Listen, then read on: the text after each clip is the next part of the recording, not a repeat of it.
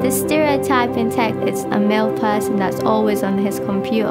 And I think Ada is breaking that because we're all from different backgrounds, we all have different skills, and we're putting those skills together to make something different.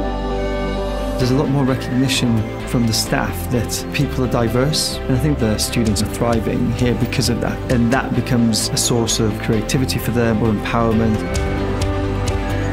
I like the fact that I got to have an insight on what it is to be a woman in the tech sector. That's what makes it special. Ada is making digital skills accessible so people from all sorts of different backgrounds are able to learn, to grow and to develop themselves. That's the most important, that we have representations from every walk of society, because I think then we create better solutions. Products should reflect the people that use them, and you can't create products with everyone in mind if you've got a non-diverse team. So I think that's why it's really, really important to have more women entering the sector.